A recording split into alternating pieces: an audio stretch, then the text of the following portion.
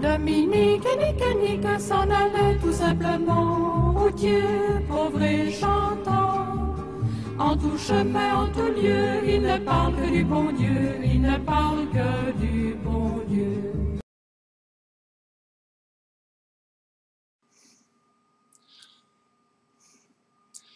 Dear brothers and sisters, I should now be on holiday, but I had to come back because some people think that now everything is allowed.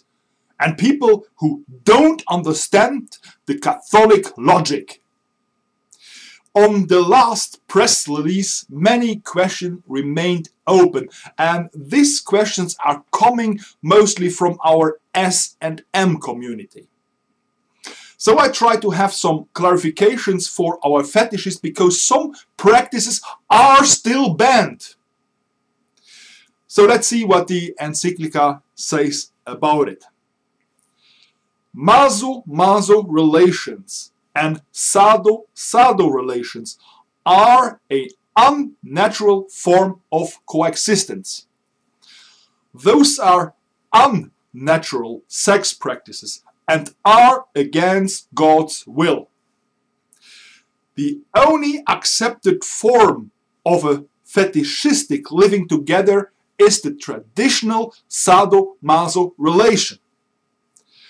Our Lord has intentionally created sadists and masochists to be an harmonic complement. In the encyclica called Contra maso-masonem et sado-sadonem, our Pope gave also some practical arguments against the same fetishist love. Our eminent authority in sex questions, Pope Benedict XVI, says, love between two masochists must fail because no one wants to punish the other, and so both of them will be unhappy.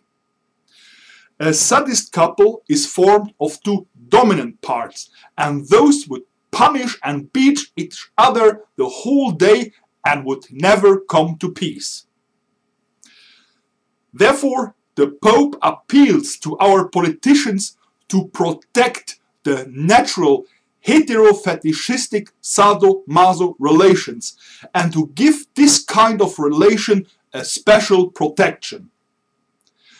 Please don't believe those church critics who condemn this encyclica as hypocritical. It's not true that under Catholic priests an overwhelming majority is bi-fetishist. Our proof for this is the sadism of most of the altar boys and the masochism called celibacy of our priests. I hope I could help you to clarify the Vatican's positions. This was Brother Dominic, caress you and thank you very much.